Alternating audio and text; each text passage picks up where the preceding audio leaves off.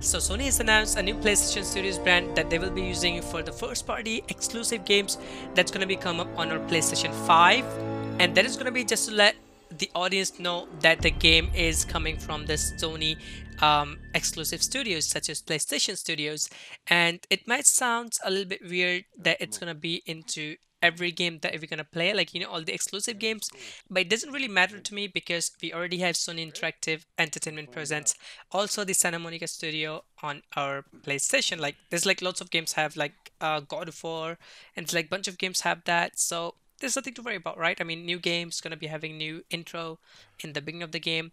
So let's talk about the next news that is coming from Sony itself. They actually announced when is the Ghost of Tsushima State of Play going to be. So you guys can find all the guides, all the dates and stuff on their website, and also I'm gonna tell in this video. And it's gonna be on Thursday, May 14th. All the times and dates are here. I mean, not the dates, but the timing for different region. So you guys can find all the information in their blog and also on the Pushcart website.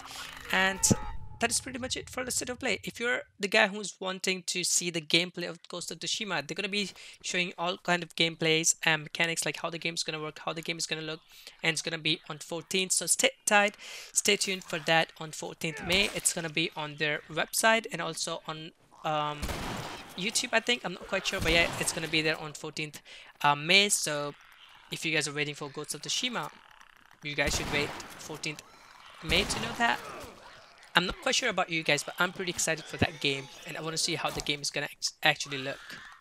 And the next news is gonna be for the old school PlayStation players who used to play PS2, such as me. I used to play Tony Hawk's Pro Skater a lot, and both 1 and 2 are gonna be coming on PS4, and they're gonna be completely remastered, new graphics and everything. I'm kind of excited for that, and they're gonna be releasing soon on 4th of September. Both games are gonna be completely remastered, as I said, and they're gonna be in PlayStation Store, I guess. I'm not quite sure if they're gonna be disc, but because all kind of stuff happening in the world. So this is gonna be today's news, guys. These three news for the PlayStation. Stay tuned for more news. I will be keeping you guys updated, and I'll catch you guys on the next one.